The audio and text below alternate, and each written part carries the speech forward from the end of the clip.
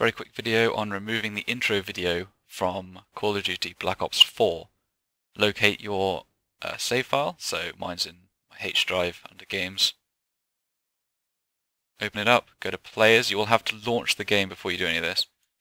Players, go to Config, and then Control F, and search for play underscore intro.